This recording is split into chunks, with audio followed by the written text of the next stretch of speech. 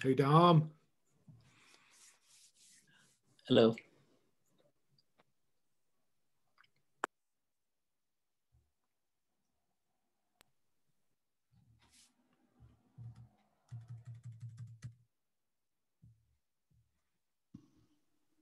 Hello. Hello, good evening. Good evening.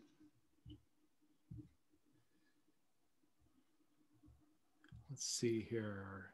Got a few more people joining us. Great. Hello. Good evening. Let's see. Looks like we've got a few rogue Texans logging in here too. Thank you for joining, everybody. Hey, Karen. Hi, Hey, Wyatt. Greg. Rick and Sue, good to see you guys. Hey, Alan. Hi there. Good evening.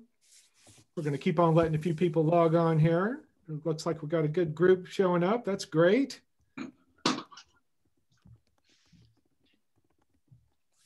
Let's see. Yeah, I'll get about 13 people. We'll give it about another minute and just see if we get any more folks. And then we're going to jump right in because we got 1 hour together tonight. Let's see here. You all enjoying the snow in New Hampshire? This has been a snowy February. My goodness. Had gosh, we're coming up on 2 feet of snow down here on the seacoast just since February 1st. Well, you've got more than we've got up here in Waterville Valley, so. Okay, yeah, we've had quite a bit down here. All right, boy, we got more people joining. This is great. All right, I'm going to give it about 15 more seconds, and then we got to make tracks. So just one more moment, we'll get a few more people. Good to see everybody. Okay, so good evening all and welcome to the February New Hampshire Astronomical Society Sky Tour. Really glad that you could come out and do this with us. As you probably know, with the pandemic, we've had to move a lot of things online, but this has actually been one of those things that's gone really, really well. And as the pandemic ends, we're going to come back with live sky watches across the state. But for now, this is the way we're getting together. And so it's cool to see that we can reach folks all over the country doing this. And we do have folks from all over the country tonight on the call. So that's fantastic. So I'm Wyatt Davis. I'm the 2021 president, and I'm really glad you've joined us. Quickly about the New Hampshire Astronomical Society, we're almost 200 amateur astronomers from around the state who share a passion for the stars. Hey, look at this guy, Steve Rand there, one of my fellow members, several other members on the call. But we all share a passion for the stars. We love to do education work, and we do this type of outreach all over the state and now via Zoom all over the world. So we're glad that you could join us. The purpose tonight is to just get really practical and basic and share with you a series of resources and to encourage you to kind of give you the tools to get out and get out under the stars. So I'm going to take you through several different resources on that. And I am going to, if I may, by the way, we are recording this. So if you want to go back for any notes, you'll be able to see it on our YouTube channel. And I'll also have an observing guide that you can get from me after the meeting. You can email me at president@nhastro.com. I'll be glad to send you the observing guide, the observing list, and all the resources I'm going to talk about are linked to there. So you don't need to take copious notes. We'll have everything covered for you. So let me share my desktop really quickly.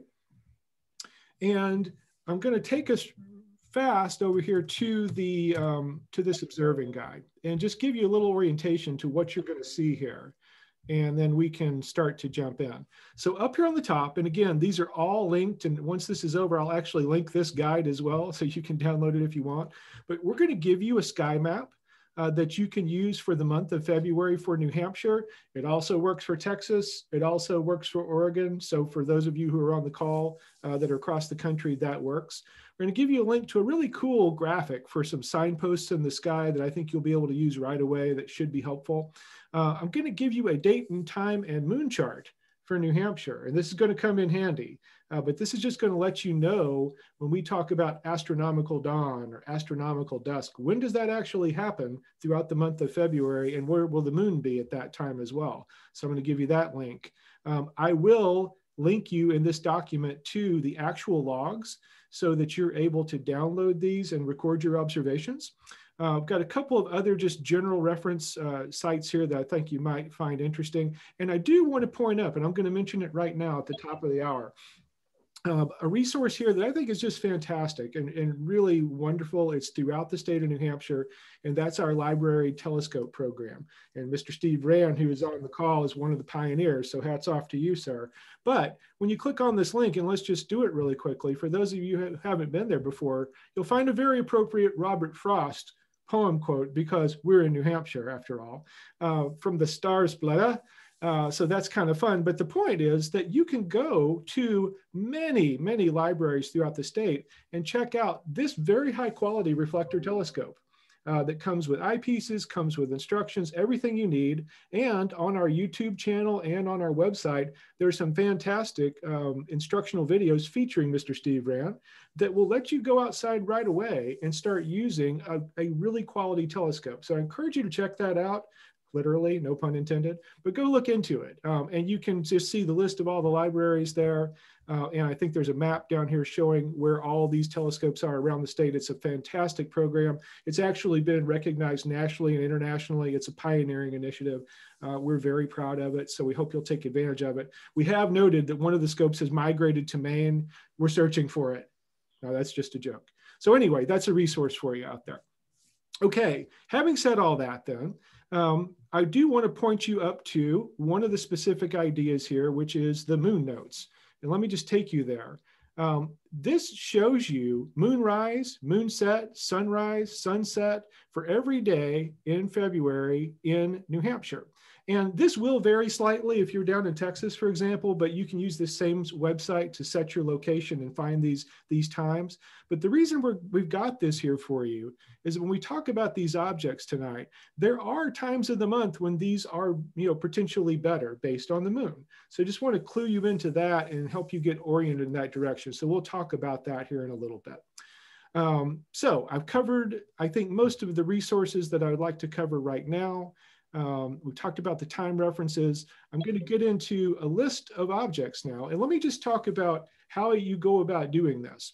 These objects are selected for a reason. I want to put up here for you one of those linked resources. And again, you don't need to take notes. You can just get the guide. But we're going to give you a really basic sky map for the night sky. Almost all, there's one trick entry on the log list. Almost all of the targets that we're going to talk about tonight are on this map. And so you can use this with a red flashlight.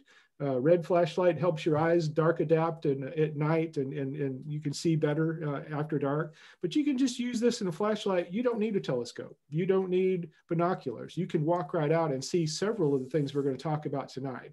And that's a lot of fun. So I encourage you to think of it that way. We also are going to talk about targets, though, that are wonderful in binoculars. So if you've got a pair of binoculars at home, and it can be any pair, it can be the simplest pair. Here's a pair of opera glasses from 1920. These would actually work, believe it or not. So anything you've got, they're wonderful instruments to go star watching with. So that's a possibility. And of course, if you have a home telescope or you check out a library telescope, all of these targets are going to be wonderful. So having said all that, I'll just kind of step back a little bit, and we're going to use this software tonight quite a bit. This is called Sky Safari.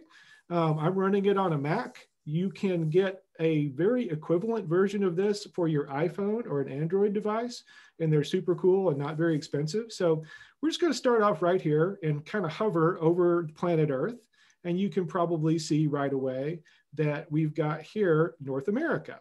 And you can see about where the dusk line is going from east to west across the country as we speak.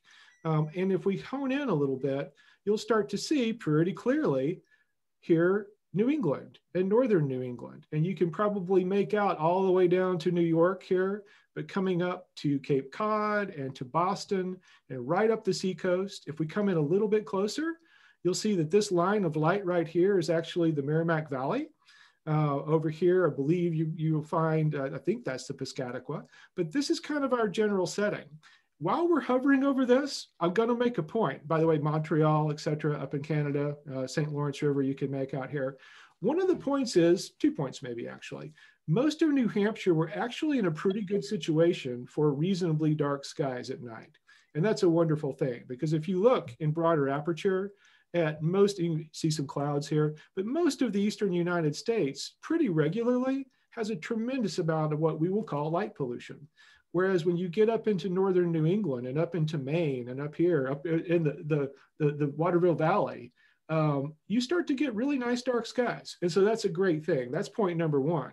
Point number two, though, is light pollution is a real problem for astronomy. And I'm not going to spend a lot of time on it. I put a link on the resource guide to the International Dark Sky Association for your reference. But there are things you can do about light pollution, which include turning off the lights, turning off porch lights, not leaving copious amounts of interior light on when you don't need it at night. But there are things that really can make a difference, a big difference in how you can enjoy the night sky. So I just encourage you to keep that perspective. So having said that, we're now going to come back around and come to our view from the Earth. So I'll see if I can get us out of orbit mode here, and we will come back to the Earth. And this is, let me see here, I'm going to take this out actually. Here we go. This is what the view is going to look like from New Hampshire. We are at about 43 degrees of latitude, so 43 degrees north. And so that gives us a certain perspective on the sky. If you happen to be down in Texas, for example, it's actually, you're going to be about 10 degrees. Well, let me see if I can fix this. You're going to be about 10 degrees further south than we are. There we go. I think we're good. What's going on here? Hang on, having a bit of challenge. Let me see if I can get this to fix. Here we go. Let's do this maybe. One moment, I might have to refire that. But if you're down in Texas, you're going to get a little bit of a different perspective. Everything in the sky is going to be shifted about 10 degrees. So just keep that in mind. But when we look at these views that we're going to look at tonight, we're going to look at it from the New Hampshire perspective. And I'm going to start off on the list with some major signposts in the sky. And they're going to include Ursa Major and Ursa Minor, which are the Big Dipper and Little Dipper. So let me take you really quickly to one of the linked resources and just show you what this looks like in the sky every night and some of these signposts that we're talking about. Here we go. So here's the Big Dipper, and I'm going to put it on the planisphere for you here in just a second. But you're going to notice that this constellation or asterism is actually a really central reference point from which you can find many of the things that we're going to talk about tonight. So we're going to talk about where the Dipper Cup is, where the Dipper handle is, the relationship to Polaris, the North Star, and the Little Dipper. But as we do that, just keep in mind that once you find this, you find Polaris, you find the Big Dipper, you now have a direct reference point to the entire scope of the sky and some major constellations and stars and many of the objects that we're going to talk about tonight. So I'm going to come back and hope that I got this fixed. Let's see, this is crazy. Here we go. There we go. We're better now. Okay, so I want to start off from New Hampshire and take us to the North Star. There we go. And so, like I said, we're at about 43 degrees northern latitude here. And you will notice with Polaris that these markings in the sky, these grids are degrees up from the horizon. So this is 30 degrees, 60 degrees, going all the way up to the zenith directly overhead at 90 degrees. And you will notice that Polaris is, as it turns out, in altitude about 43 degrees above the horizon. And that's simply because of our latitude. So you can always know that's the case. In Texas, it's going to be 32 degrees above the horizon. So depending where you are in the Northern Hemisphere, you're going to see Polaris at different points in the sky. One of the things I'd like to show you here really quickly, and I'm going to put up a field of view that's going to be very close to what you would see in binoculars. So when you see this little blue circle right here, that's about a binocular field of view. I'm going to put Polaris right there in the center of that. And I just want to show you what happens throughout the night with Polaris and with the Little Dipper, which is right here anchored as a handle off of Polaris, the North Star. And I also want to show you what happens over here to the Big Dipper in relationship to this. So let me just advance you from right now through 1 hour increments of the night sky. Watch the Little Dipper, watch the Big Dipper, watch Polaris and the circle.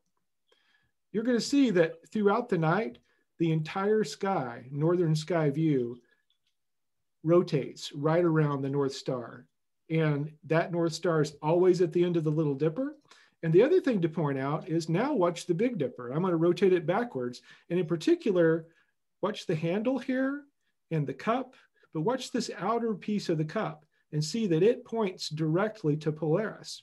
So if we go backwards and you watch that cup, it points at Polaris all night long. So this is why the North Star is so important to navigation.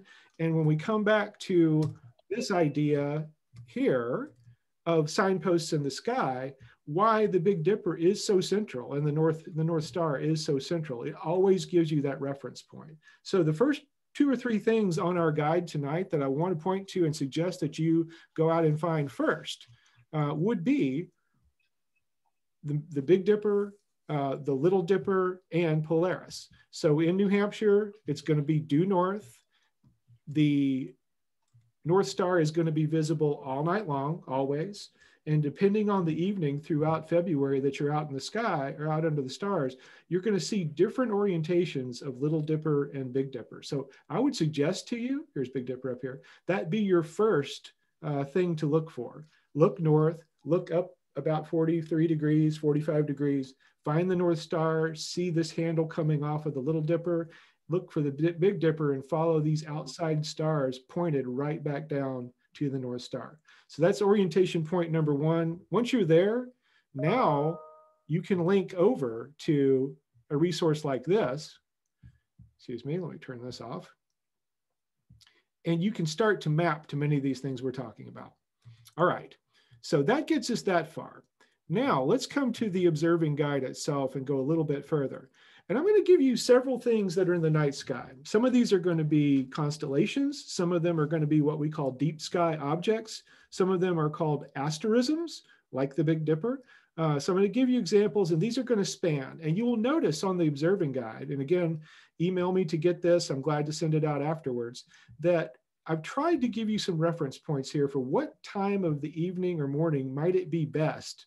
When will these objects be up, right? And so if we come back and look at the sky and get away from the North Star, let's come around to the south for a moment. You're going to see that the constellations and some of these objects we're talking about, they now don't circle around a point in the sky, they move across the sky and they move from east to west. And so if we advance throughout an evening and just follow Leo up here, the constellation, you're going to see that Leo goes right across the zenith, if you will, kind of in the middle of the night, and over towards morning begins to set into the west. So these reference points I'm giving you suggest when might I go out and look at this. So our first target is a star cluster, and it is called M44, the Beehive Cluster. And let's just look this up real quick. Now, first of all, M44, and I'm going to take it here for a moment and put it on the transit for you. M44 is famous.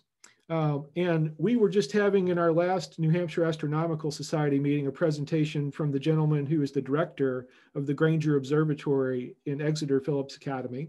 And he was pointing out that Galileo actually drew a map of this and observed it as one of his very first objects, but it's been known into antiquity. So this is a star cluster. As I come in a little bit closer, you're going to see, and right now this is tomorrow night, and it's about 11 o'clock at night in the evening, and it's going to be basically in the south, very high in the sky, almost 75, 80 degrees up there. And as we come in a little bit closer, let me center this for you. You're going to see that's that binocular field of view, the light blue circle.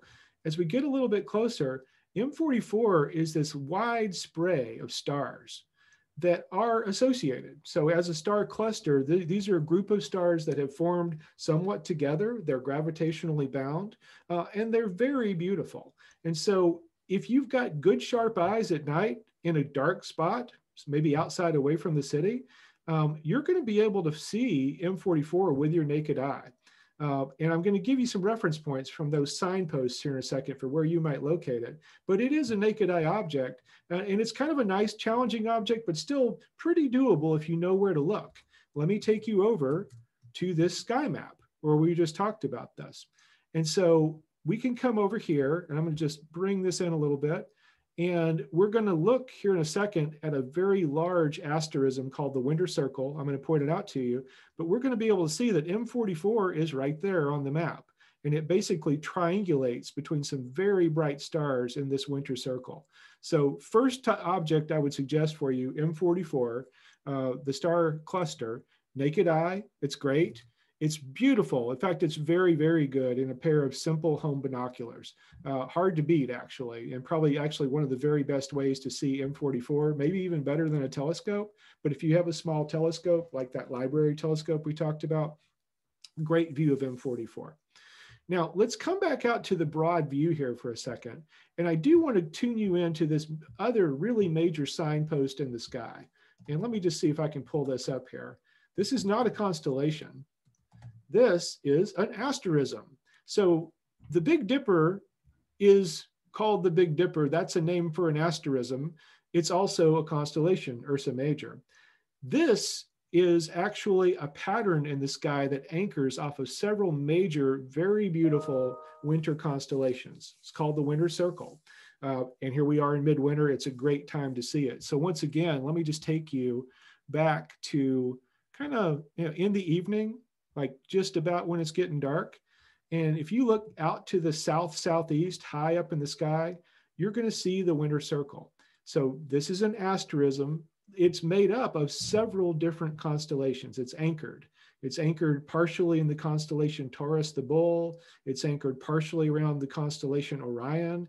It goes all the way down to the constellation Canis Major. It comes up through Canis Minor and Gemini, and to a wonderful constellation that we're going to explore here in a little bit called Auriga. So you can, though, trace these very bright stars, and it's almost an unmistakable, it's not quite a circle, you can call it a hexagon, whatever you want to call it, but it's called the Winter Circle, and it's an easy thing to find. So just like the Big Dipper, that's a signpost in the sky. When you follow the Big Dipper from the handle over here to the top of the bowl, it shoots a line straight to this very bright star, Capella, that anchors one of the points on the circle. So that's an easy way to find it. It is on that signpost chart that we showed you earlier, right? Here's the top of the Dipper shooting straight to Capella in the constellation Auriga. Here are the twins in Gemini that are also a part of the Winter Circle. And so you go right to this area of the sky, and this is what it looks like. Here are the Gemini, the twins. Here is Capella, and there's the Big Dipper. So that helps you kind of orient in. Once we get to the Winter Circle, there's a lot going on here. And many of the things we're going to talk about tonight anchor right here. And, not coincidentally, February is a fantastic time to go out and look in the Winter Circle. There's just so much to see. The first thing I want to observe to you is this kind of stripe in the sky that's going right up here. And this is the Milky Way. And it turns out that the Milky Way runs right through the Winter Circle, or we might say it differently. The components of the Winter Circle are in the disk of our Milky Way galaxy. And I think many of you might know this, but I just want to give you an example really quick. If I pick an item, a target right here in this zone of the Milky Way, and let me go here really quickly and give you a galaxy view. This is that item I just picked right here. And here is our sun set in the context of the Milky Way galaxy, which is our home galaxy. If you were to look at the galaxy from the top down, this is what it looks like. You can see here's our solar system, and here's that deep sky object I just picked that's located in one of the arms of our galaxy. When you are looking at this sky view, that stripe we were talking about earlier, you're basically looking from the Earth in our solar system directly out through these arms of the Milky Way. That's why you see that milky pattern up there, because you're seeing this. You'll also notice, and I'm going to point it out to you here in a second, when we look to the other side, either side of the Milky Way, you tend to see darker space. And that's because you're now looking up straight out into space. You're not looking through these arms anymore. So just know that as we talk about it. But the Milky Way is just really gorgeous, and it lights up a lot of what we're talking about here. So you will be able to see that.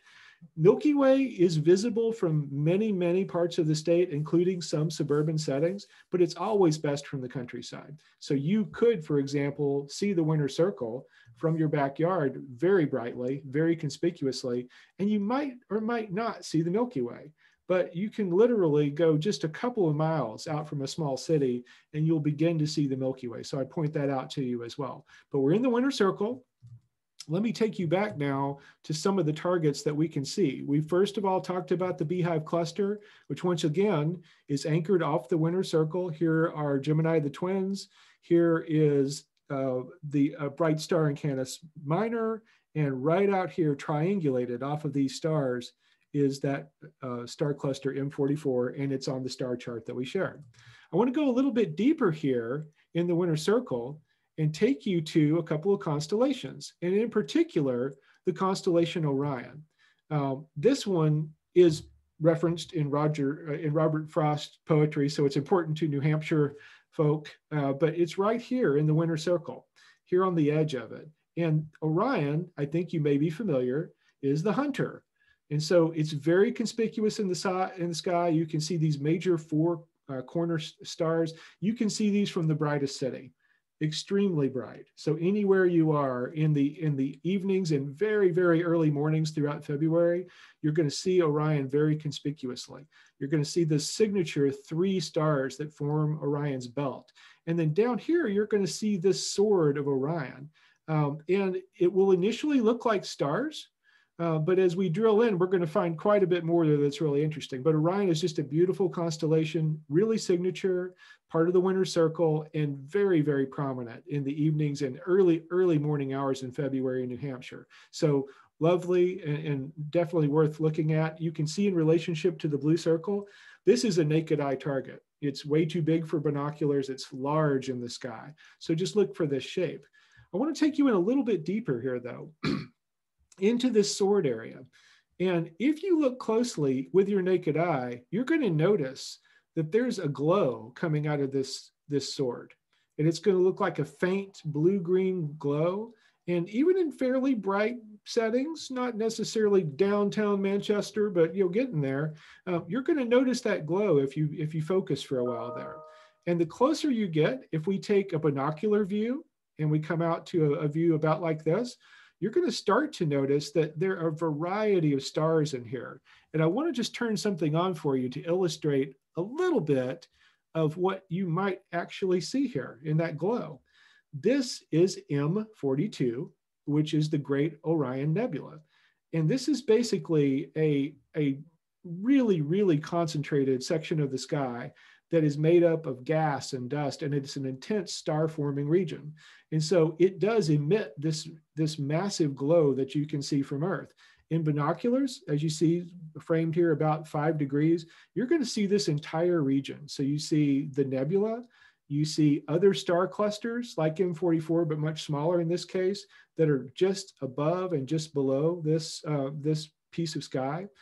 If you go with sharp eyes, you might even notice that one of the stars in this cluster is a beautiful double star that we're going to look at called, I'll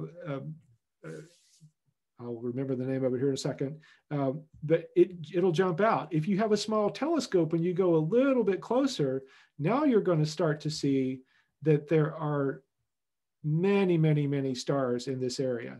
This is called Nar al-Sef, sorry. I was trying to remember that. So this is a double star here that really glows and shines. If you go a little bit closer with a telescope, you start to see a very, very famous multi-star system right here called the trapezium. And this is easily viewable in a small telescope, like that library telescope that you might check out. And really a fun target to find. So I encourage you to consider doing that. It's hard to do with binoculars, but you can do it with a telescope. So all within this one area, this sword area of Orion, you've got this just massively complex, incredibly beautiful star forming area with star clusters, nebulae, double stars, and it's just a treat. So easy to see with the naked eye from here, great to see with the simplest pair of binoculars from here, and absolutely amazing. Steve will attest, very experienced astronomers probably look at this area of the sky on many of the nights they go out, almost always, because there's just more to see here, and it's really gorgeous. So right up there in the middle of the sky in February, highly recommended, within the winter circle, within the constellation Orion, in the sword of Orion. I'm going to keep going and take you up a little bit to another couple of really amazing night sky star clusters that really shine out here. So I'm going to keep you in the context, if I may, for a moment of the winter circle, because it's just so easy to find. So let me put that back up here for you. And now I'm going to take you just up to the northwest of that, up high in the sky, to this very bright patch of stars right here. And this is the Pleiades. And so, I think many of you may know this, but maybe some of you don't. If you happen to own a Subaru and you look at the Subaru logo is actually the Pleiades. Let me put this up for you. This is kind of fun. Let me do a Subaru logo, and I'll do an image of that right here. This is a representation of the quote unquote seven sisters, the major bright stars in the Pleiades. And so the joke goes, if you're ever out one night and you're looking at stars and you see the Pleiades coming at you rapidly, you should get out of the road. That's a joke. Anyway, Pleiades as the logo of the Subaru. But if we come back around here, let me take you in on these a little bit more. And by the way, I've used this reference several times. The Pleiades are also known as M45. What's the M about? It's short for Messier. And Messier was a French astronomer in the late 1700s who cataloged many of the most beautiful night sky objects. So modern astronomers refer to objects as M44, M45, M38. That's referring to the Messier catalog. And it's a really wonderful challenge to go out and try to see all, I think, 109 objects in the catalog. But let's focus in on the Pleiades. Again, an extremely famous star cluster that is absolutely beautiful. This was one of the first ones that Galileo actually charted out. You can find hand-drawn pictures of this from, I think it's 1610, that are absolutely beautiful.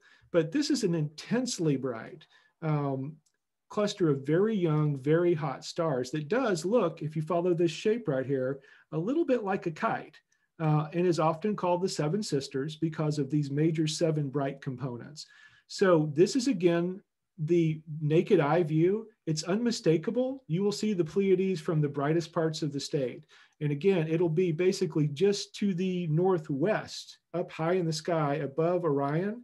You could almost say that the belt of Orion is kind of pointing right to the Pleiades. Easy way to find it. If we go to that star chart that I was telling you about that you can link to, here is, here's Orion right here. Here's the belt. And right there, M45, the Pleiades, right? So easy to find just with your naked eye, high in the sky, just outside the winter circle. Now, if we do put it into that binocular field of view, and we bring it to the full screen, so about what you'd see in your home binoculars, this is the view. And it's intensely bright, it's intensely beautiful. This little string of stars right here is popularly known as Alley's braid. Because it comes off of this very bright star Alcyon. And as the seven sisters, the seven major stars are often referred to as sisters, that's Alley, that's her braid. You can see it clearly in binoculars, and it's gorgeous. If you have a small telescope, it just gets better from there. You can come in on the Pleiades, and just like in many of the star clusters that we're going to talk about tonight, you can start to notice easily with a simple backyard telescope, beautiful double stars. And if you're in dark skies, you may even notice some of this light blue nebulosity that surrounds these stars. It's a breathtaking cluster, breathtaking. Beautiful with the naked eye, beautiful with binoculars, beautiful with the telescope. two other fun stories about this, and we're moving quickly. One is, if any of you are J.R.R. Tolkien fans, and you happen to have read The Lord of the Rings in the first book, when the hobbits are leaving Hobbiton and they're saved by the elves from the Dark Riders just in the woods in Hobbiton, they wake up early in the morning and they notice the netted stars. It's pretty much established that reference is specifically to this star cluster. So that's kind of cool, in case you're a fan, just so you tie it off that way.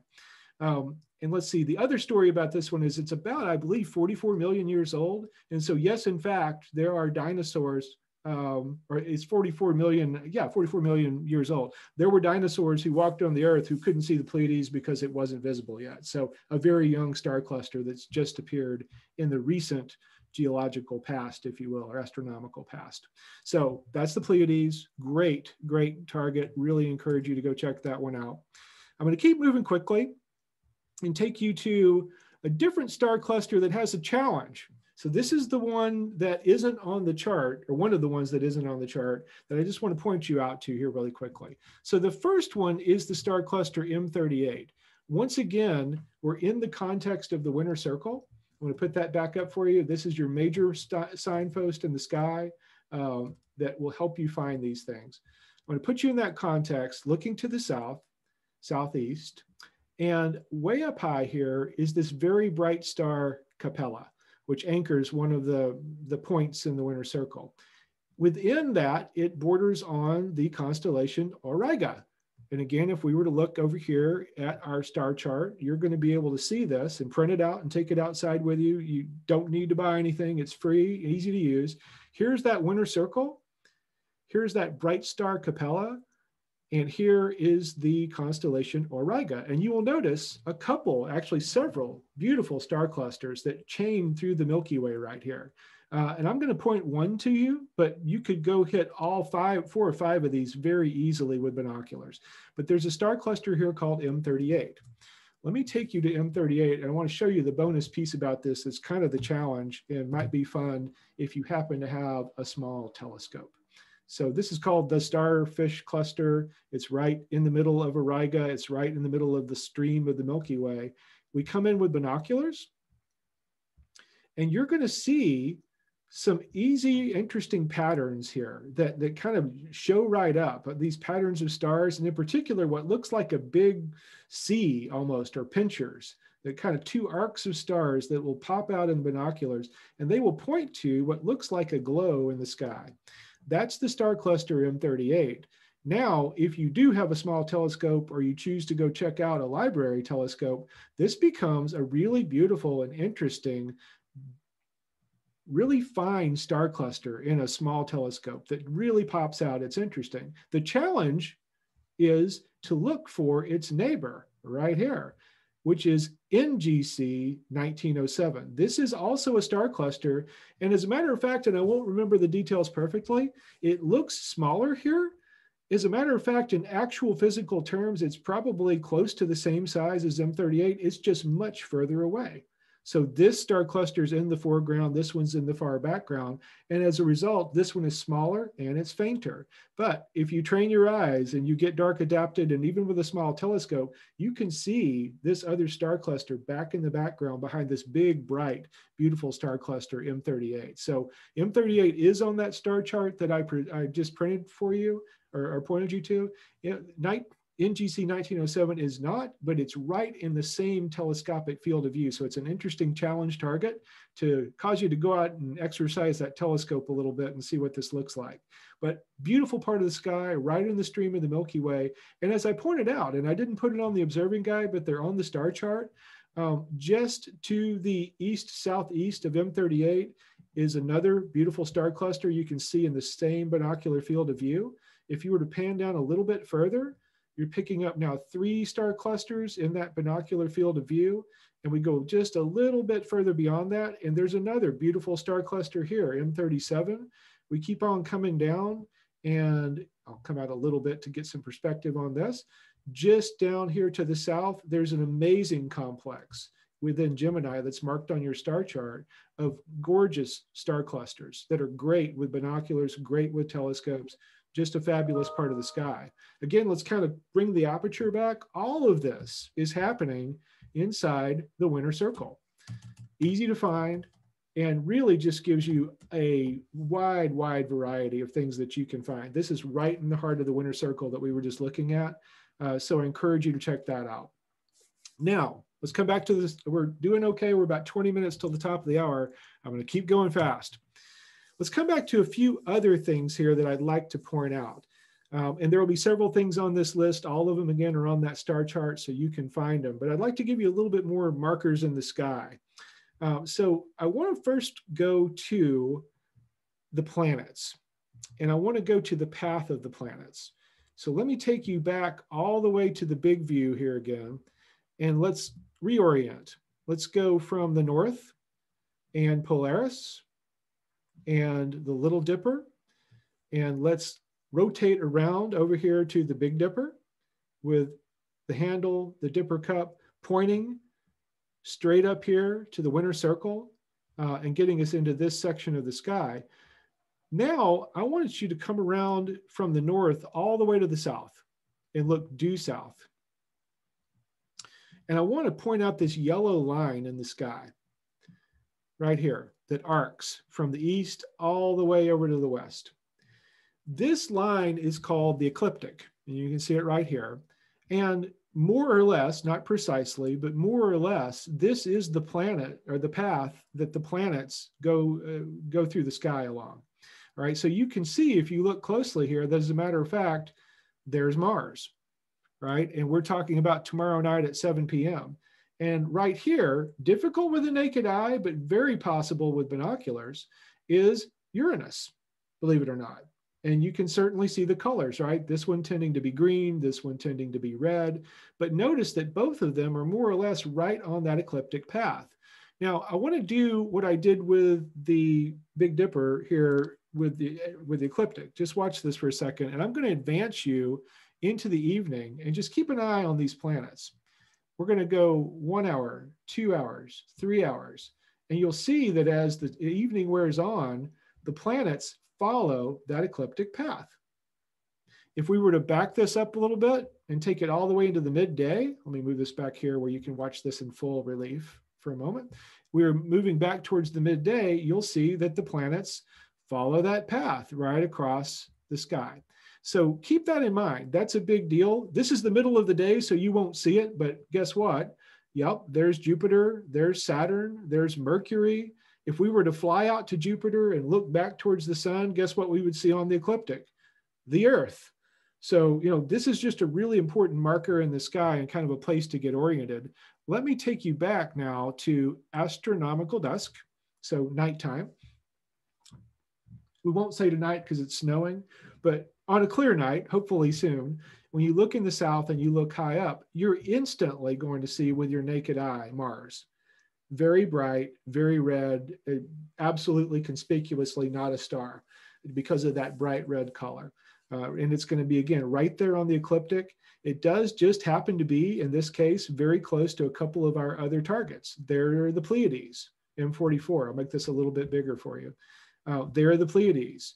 Here's Orion. We talked about Orion's belt pointing up towards the Pleiades, in this case during February, because these do move throughout the year, but right now, you would find that that belt points kind of generally towards Mars.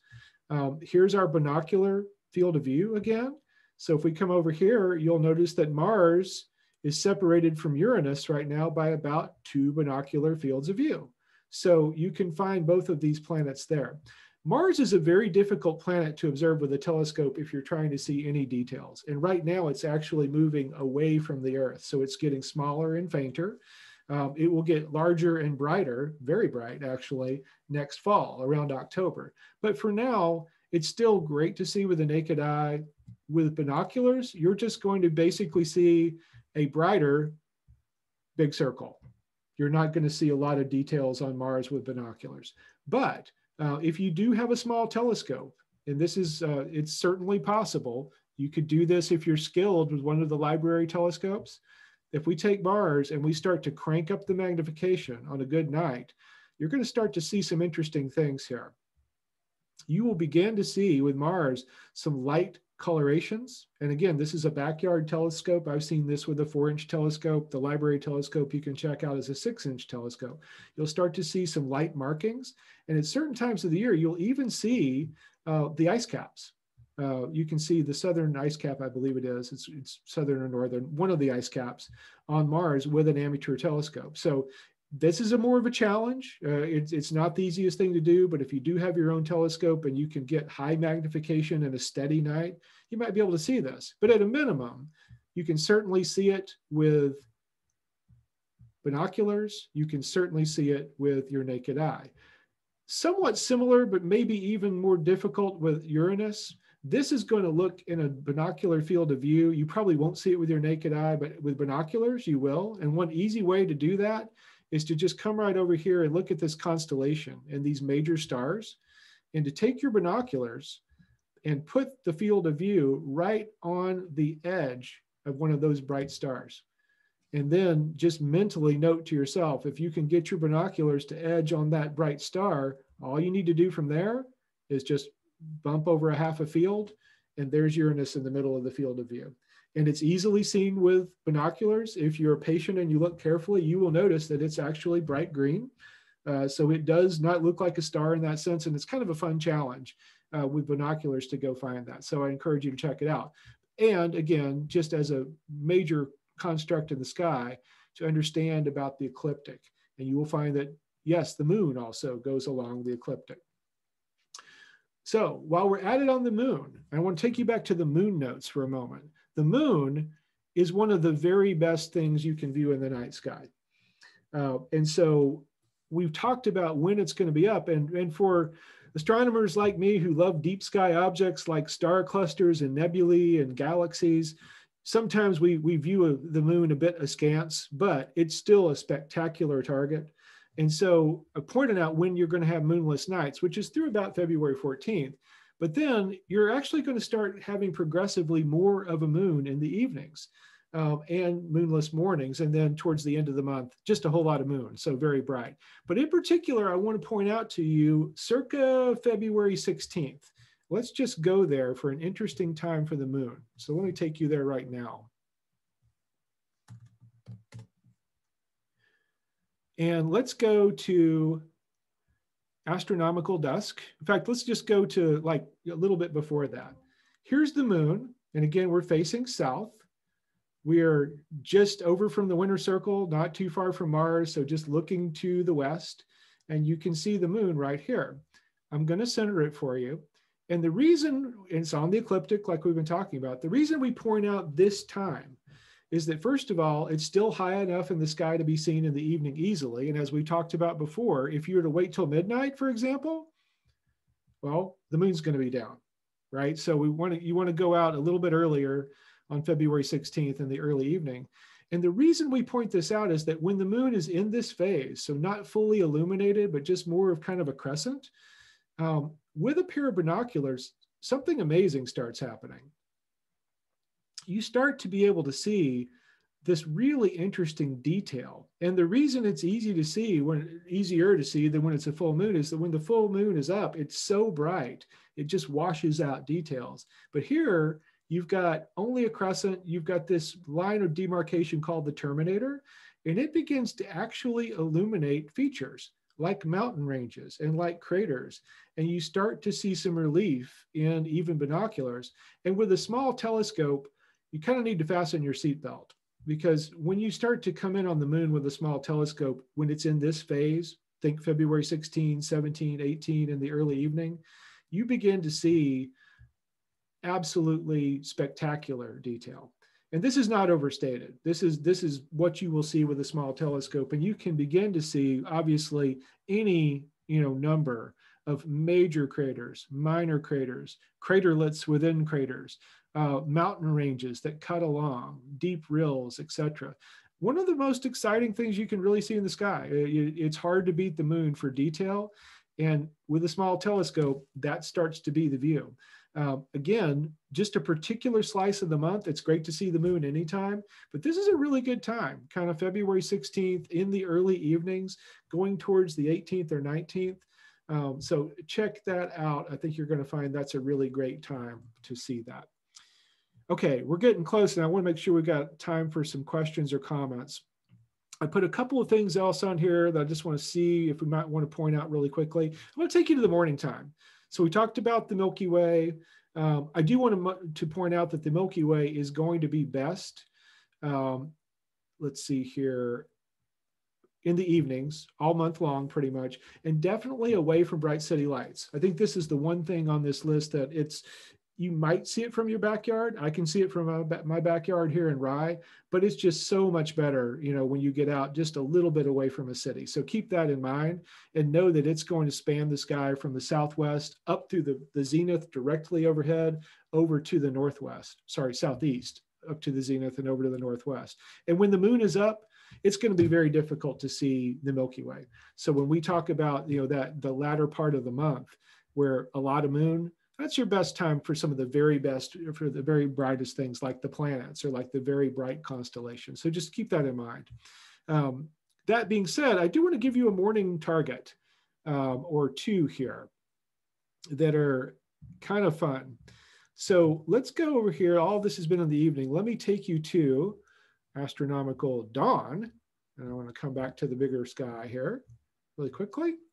We'll take you back to the south where we've been looking. In fact, I may take you to the Big Dipper here in a second. And I'll just take you to like 4 a.m. I tend to be up and I do a lot of my stargazing in the morning because it's quiet and dark out there. Some of you may be morning people, so I'm going to point this up for you.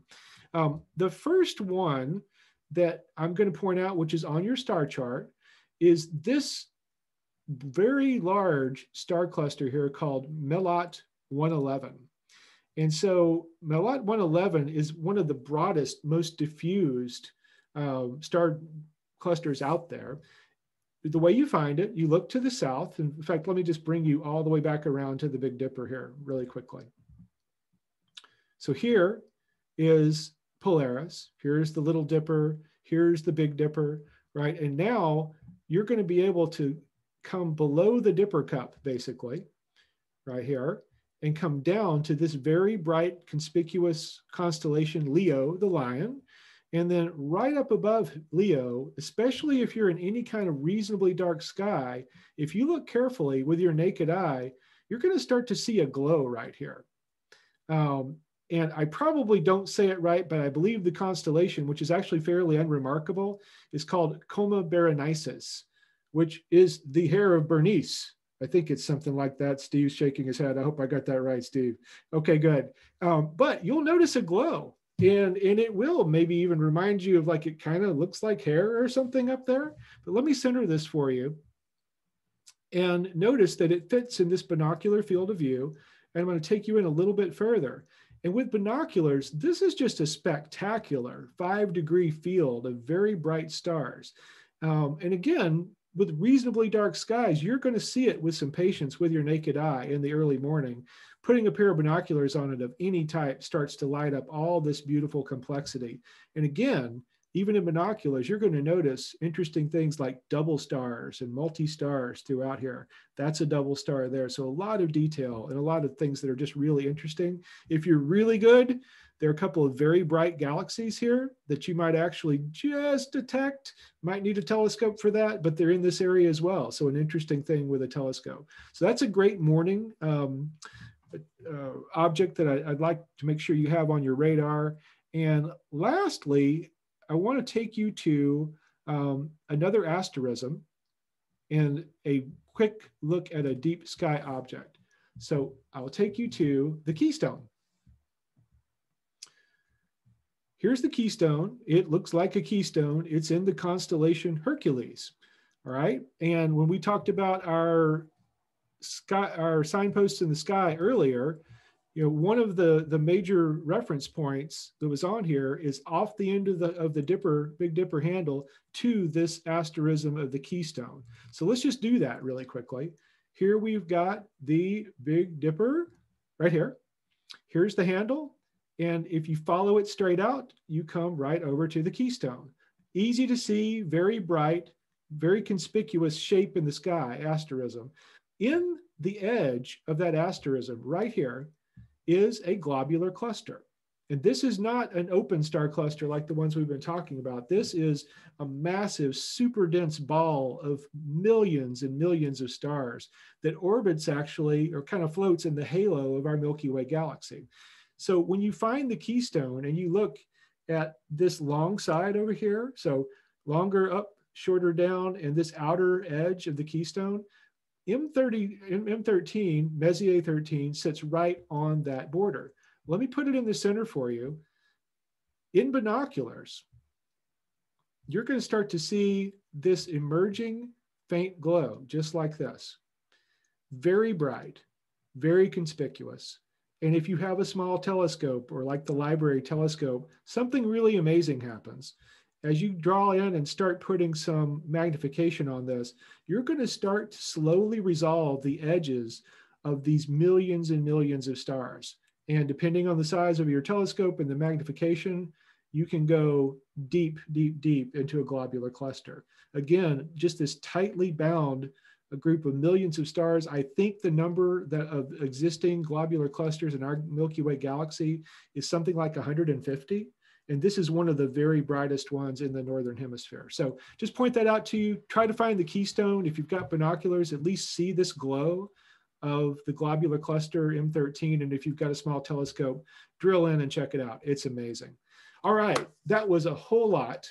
Last thing I'll say is we are offering some awards. We've got a log here of all the items that I just laid out.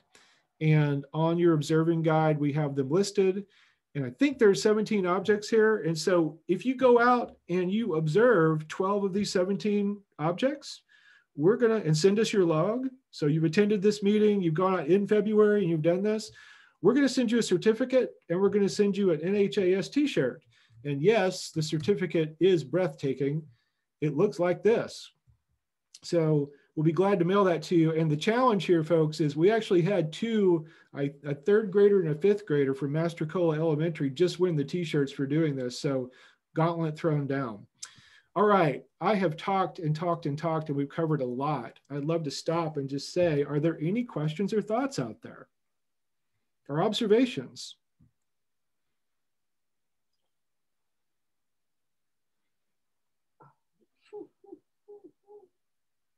I see more people than I recognize. That's great. Hey, Tom. Hey, Paola. Good to see you. Tom, someone mentioned you today on a call, a business call. I'll have to connect to that for you. Hey, Wyatt. Yeah, Steve. Also, along with the library telescopes, putting into libraries in New Hampshire planispheres, and these are now going into school libraries as well. It does the same job as the chart that you were talking about. The only difference is that it's plastic, so it's weatherproof. And instead of just what you're going to see for 1 month, you dial in the date and the time, and you can see what the sky is like for any night of the year. So that's a good thing to look at as well. Cool. Oh, I've loved those. I've used those before. Yeah, they're fantastic. Yeah. Absolutely. I think they cost $15 and you can check them out for free, right? We do have one question from Susan, which is what's the best power of binoculars? For example, 20 by 70. For handheld astronomy, low power binoculars and lightweight binoculars are best. And so we're talking 8 power, something like that, maybe 10 power. There are binoculars that are image stabilizing that'll let you go higher than that without a tripod, but the larger it gets and the higher the magnification it gets, the more difficult it is to handhold. So I jokingly, truly, these are 1920 opera glasses. You would be amazed what you can do with these. There's actually a classic, wonderful book out there called Astronomy with an Opera, meaning opera glasses. So use what you've got to start with and take it from there. Other questions in the chat or live?